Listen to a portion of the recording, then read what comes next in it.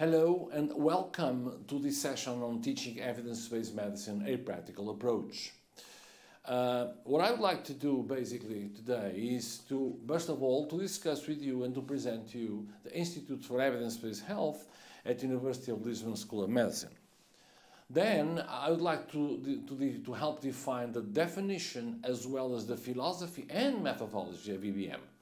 It's absolutely crucial that once we are trying to teach this kind of scientific area, that we have the full knowledge of the definitions, philosophy and methodology.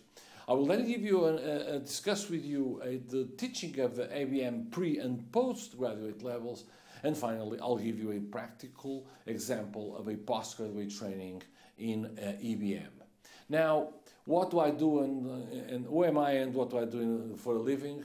Well, I'm a doctor and I don't have any conflict of interest to give you this talk.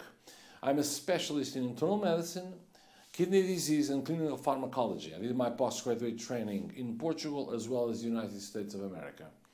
I'm a full professor of medicine at the University of Lisbon School of Medicine, and I am also the president of the Scientific Council and the vice chair of the Institute for Evidence-Based Health at the University of Lisbon School of Medicine.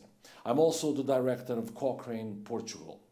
Now, let me start by presenting you the Institute for Evidence-Based Health at the University of Lisbon School of Medicine. This is our campus. It's called the Lisbon Medical Center, okay? And what we can see in these two red arrows are the places where the institute is located. The H building is the hospital, and on the back there's exactly that research building, and that